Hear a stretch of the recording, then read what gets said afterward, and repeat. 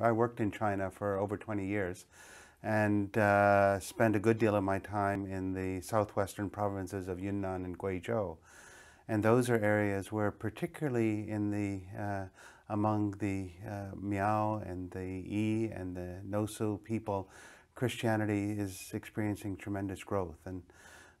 I can remember, huffing and puffing as I walked up the mountains to greet these groups, and they would greet me with in song, or greet the group that I was with, and we were looking at ways in which the churches could begin various kinds of development projects. And so at this point, the Miao is largely a Christian minority, although that's very different than some of the groups like the Tibetans and the Muslim nationalities that have been Muslim or Buddhist for many centuries. Again, just focusing on the groups in the Southwest, they often tend to be impoverished, and so many of the children go into the cities, and religion provides them with a way